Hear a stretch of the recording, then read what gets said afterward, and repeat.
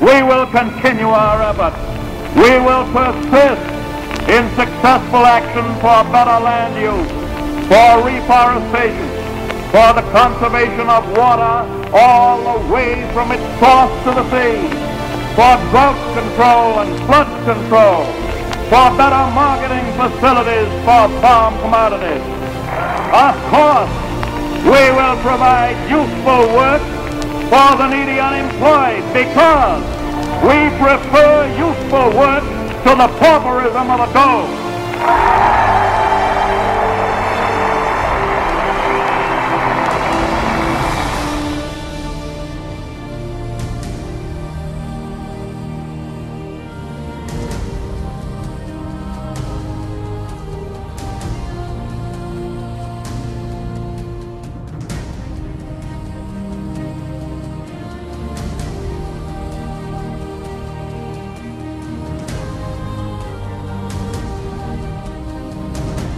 At 11:57 a.m. on June 5th, 1976, the Teton Dam collapsed, flooding homes, farms in the upper Snake River Valley with 80 billion gallons of water.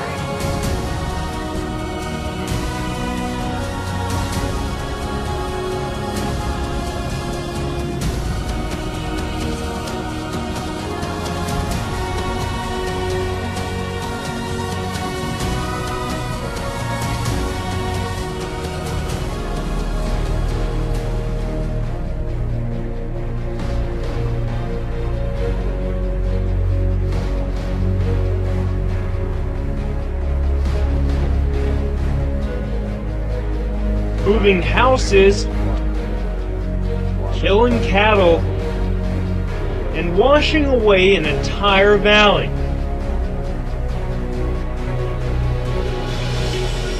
It's really good to know that some of the hardships that other people in the past have gone through could happen to us sometime, you know.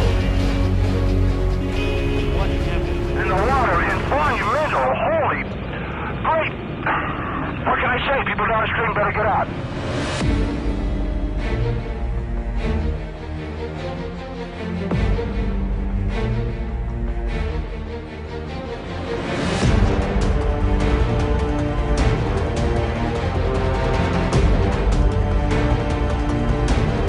Looked away, and my friends, powerful influences strive today to restore that kind of government with its doctrine that that government is best which is most indifferent to mankind.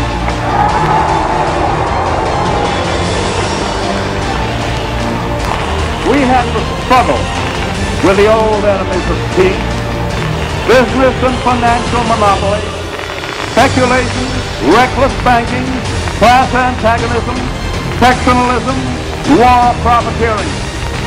They had begun to consider the government of the United States as a mere appendage to their own affairs.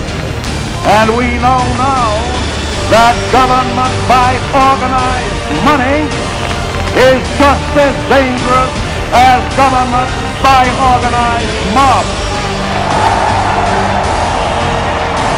Never before in all our history have these forces been so united against one candidate as they stand today. They are unanimous in their hate for me, and I welcome their hatred.